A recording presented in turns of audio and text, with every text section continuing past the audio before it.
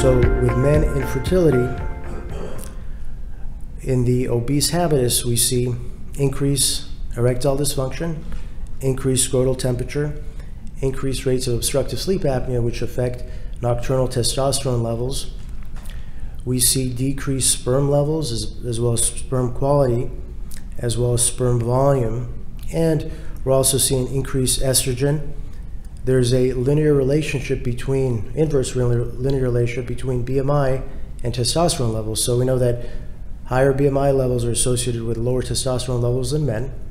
We see higher insulin levels as well as leptin levels.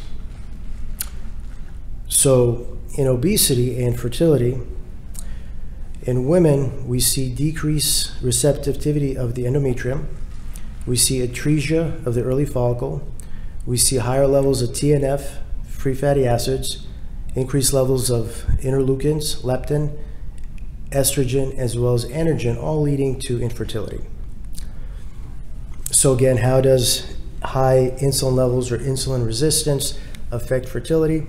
Well, we know it decreases sex hormone binding globulins, which decrease the level of testosterone and estrogen.